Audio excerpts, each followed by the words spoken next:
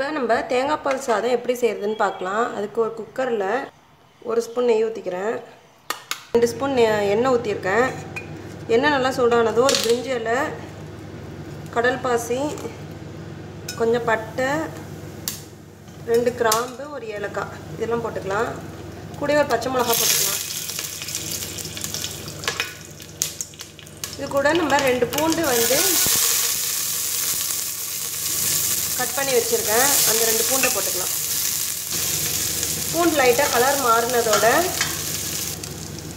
1.5 cup சீரக சம்பா அரிசி எடுத்து வச்சுருக்கேன், அதை போட்டுக்கலாம்.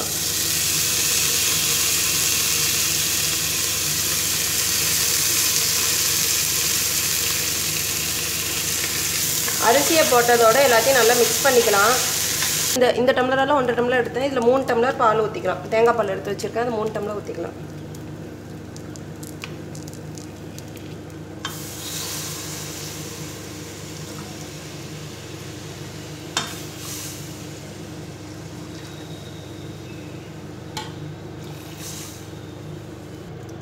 இப்போ இதுக்கு தேவையான அளவு உப்பு போட்டுக்கலாம்.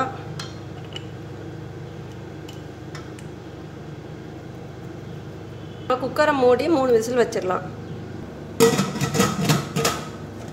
இப்போ நம்ம குக்கர் வெயிட் போட்டு 3 விசில் வந்தோன்னா ஆஃப் பண்ணிடலாம்.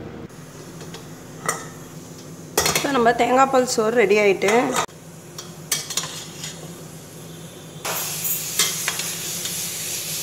இப்போ நம்ம தேங்காய் பால் சோறு நல்லா ரெடி ஆகிட்டு, இந்த வீடியோ பிடிச்சிருந்தா நாகப்பட்டினம் சமையலை சப்ஸ்கிரைப் பண்ணுங்கள். இது கூட இந்த குருமா குழம்பு ஆட்டுக்கறியில் செஞ்சது இதுவும் நல்லாயிருக்கும்.